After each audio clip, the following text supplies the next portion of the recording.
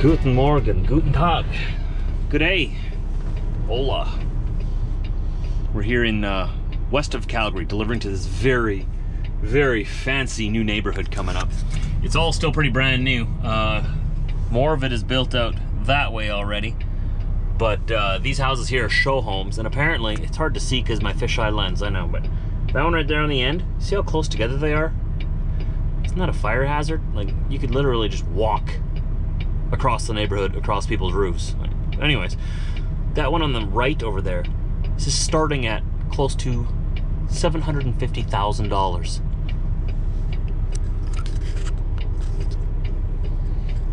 $750,000. Wow! And you don't even really get a yard. Apparently it's only 50 feet deep.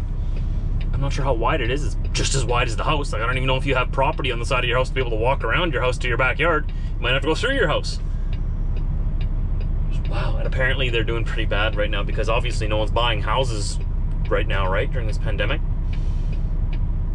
So hopefully everything goes back to normal soon for these guys, but like $700,000 to $800,000 a month. I mean, $700,000 to $800,000 for a house. That's almost triple what I paid in Manitoba. Not quite. That's... Oh, we got a big yard and privacy. Wow. Imagine what kind of job you must have to be able to afford a house. And then you have to furnish it. And then you have to feed yourself. And then if you have kids, you got to feed your kids too. Like, something's got to be done about our housing market. It's getting a little out of control. We need to be able to afford things. We need to be able to afford life. But anyways, this vlog isn't about houses, so we are empty right now. I'm headed up to Nisku, Alberta, where I've got to pick up some supplies that I need to strap in my next load that I'm picking up in Edmonton.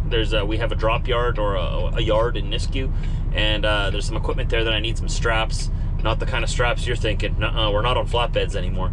Different little 2-inch straps to help strap in my load that I'm picking up. And then I'm bringing that load once I've loaded that tomorrow morning, 7 a.m. before the gods are awake.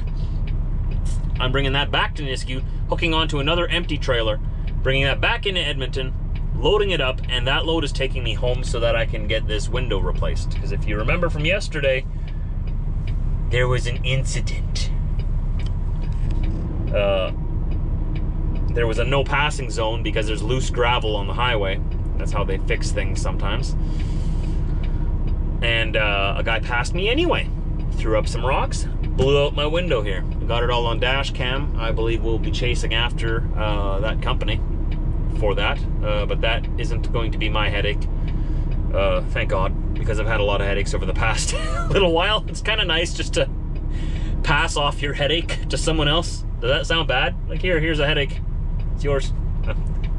I know, that's not very good to say, but it is kind of relieving to not have to worry about stuff like that.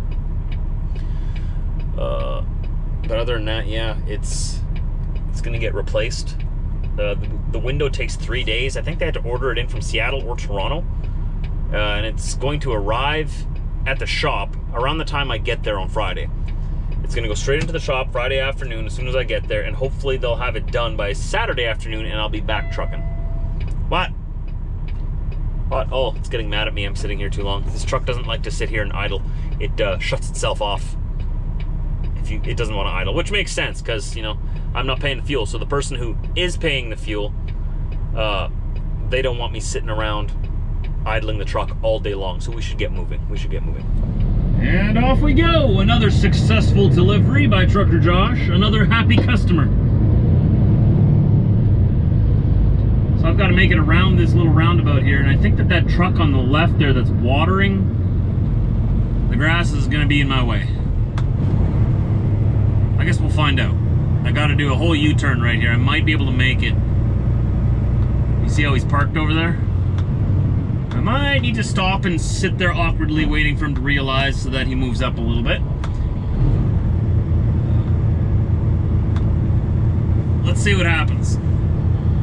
Every new neighborhood that's coming up in Canada has these crazy European roundabouts. I still don't approve. But I guess they are kind of fancy. I mean, whatever.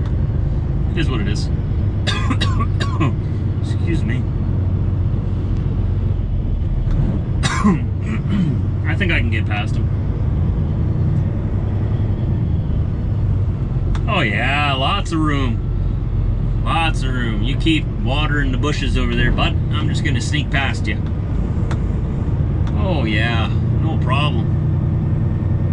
Not even close.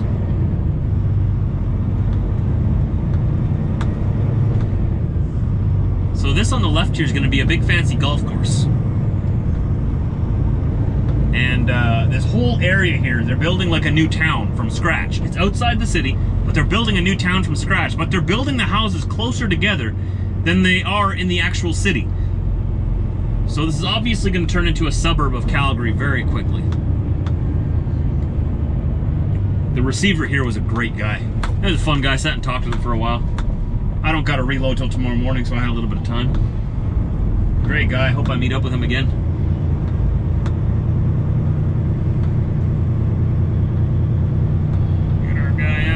Get our truck out of here. There we go. Here's this little pond off to the right here. So some people are going to have riverfront property or lakefront property here. They've got their own water treatment plant off to the left here. The guy who was the receiver here was telling me all about this neighborhood. And it's its own self-sustaining town, built right from scratch.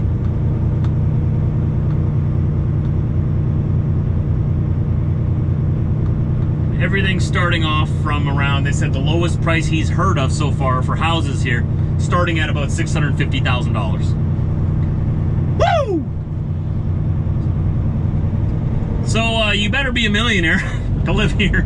But can you imagine living in a community like this? If you could afford it, that'd be awesome. Because you know everybody around you is all hard workers, right? They're all going to work, they're all doing their best, they're managing their finances, hopefully, right? So it should be a pretty safe community because everybody is pretty busy and preoccupied with work. Everything's going to be brand new. Here's the water treatment plant off to the left here. This town is going to be called Harmony. I've never actually seen them build a town from scratch this big. Usually it's just, you know, they build a suburb onto an existing town or city. Well, this is right from scratch, right new. But it won't take long and this will be part of Calgary. Things are growing so fast out here. Lots of money flowing around. Meters at the roundabout, take the second exit onto Copathron Trail. Thank you for visiting. They got a nice little sign for us. Thank you. You're welcome. You're very welcome. Nice little town you got here. Very nice. Very nice. Trucker Josh, stamp of approval. Look at these houses. 3-story houses. Wow. They look like beach houses, almost like beachfront houses. That's what I'm talking about. Proceed to the highlighted route.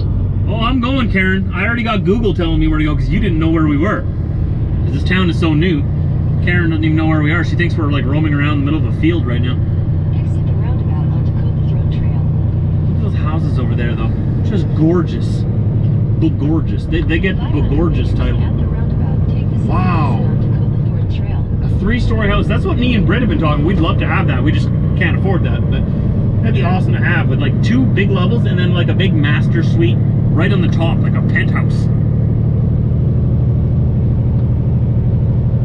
Super nice. Do any of you live here? Wanna be friends? I knew this place was here. So I'm just on, what is this, Highway 22 in Alberta, headed northbound, and we're at the corner with, what is it, Big Hill Springs Road. Head into this lovely little corner store here, grab us a lovely little coffee. Hope they got the good stuff. Pretty sure they do, because I already knew on this road for 10 kilometers. I already knew subconsciously to stop here. I was coming up to this intersection and I turned my turn signal on without even thinking. All of a sudden I'm like, wait, where am I going?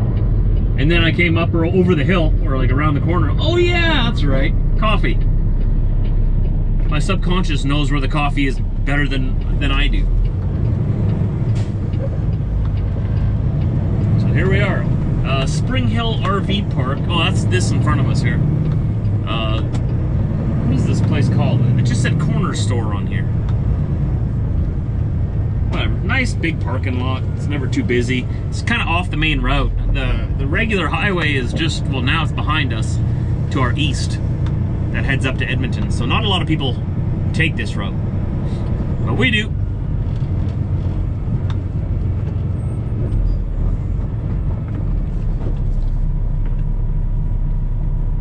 Wine and spirits.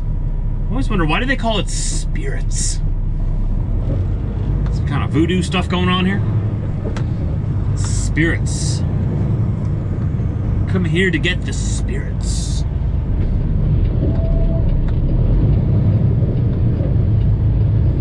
That's how you know you're in Alberta. Big pickup trucks with big flags in the box.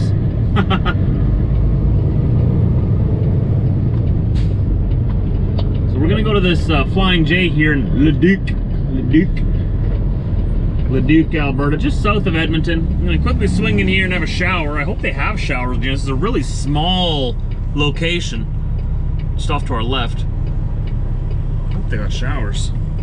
If not, then whatever. I don't think I'm gonna find parking at the Flying J in Edmonton by the time I get there. I've got to swing past our yard here, pick up those materials first. Or those straps, anyway. I don't know if you'd call that material, but... Alright. See if we can find us a way into here. How many of you know this area here? You guys stop at this truck stop a lot?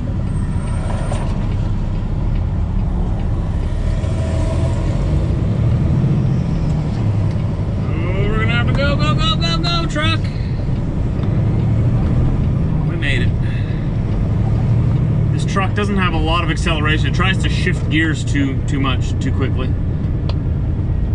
Oh man, I don't even know if there's parking here for us. Yikes. Oh! Oh! That was a pothole. Oh, see, there is parking back there, but that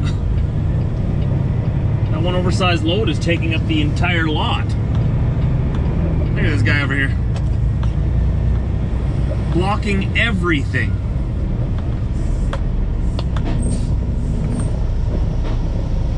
Two trucks there blocking absolutely everything. What?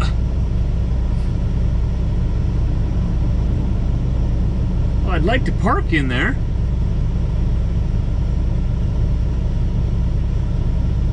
Kind of ridiculous.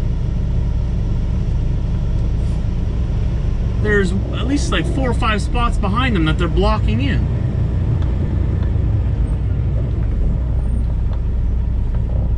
Why are you parked there, bud?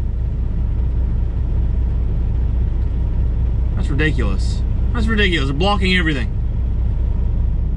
I know it might be a little harder to back up a unit like that, but why would you go in and block absolutely everyone else's chance of parking just so you can go in? And there's this guy here too. Is he gonna leave too? He's taking pictures. I'm gonna honk at you soon, bud, if you don't start moving. Come on. What are you doing? Ugh. Okay, here we go. This is what I mean by truck stops in Canada. I mean, like, people just pull in and just park wherever, pull the brakes and just park.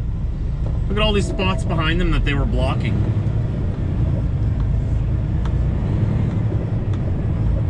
Oh man, that just grinds my gears in the worst way. Grinds my gears. Just to get a coffee. I know coffee's important. I love coffee too, but how many people can you inconvenience? Is it like a challenge? Like, how many people can I block in while I go and get a coffee? Ugh. Tell you what, I hope people learn from my vlogs that it's very important to park properly. But, you know, they won't. They won't. That's why I didn't even bother going to talk to him. Because if you go and talk to him and be like, hey, you mind, we'd like to use the parking lot for what it was designed for, parking, he'd probably get mad, you know? I know I complain. Stop complaining, Trucker Josh! I know. But I do that for a reason. I show these things and I talk about these things in a way to sort of shame these drivers who do these ridiculous things that inconvenience everybody else. So that maybe they didn't realize it. Some people just don't realize when they're being a nuisance, or when they're being rude, or when they're, you know, doing something that they could be doing better. And some people just don't realize it. Some people just don't have that self-awareness. And that's fine. I'm not trying to say you should have more self... Yeah, I'm saying you should have more self-awareness. Edmonton. You and your nice overpasses. Very nice. Very nice. I wish we had those. Have I ever mentioned that before? You guys don't know how I feel about Winnipeg overpasses, do you? It is so windy out here today. It's ridiculous.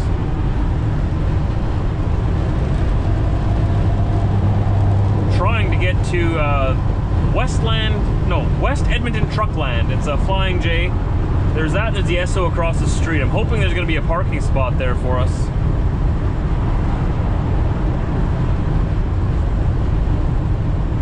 I guess I should have been expecting traffic.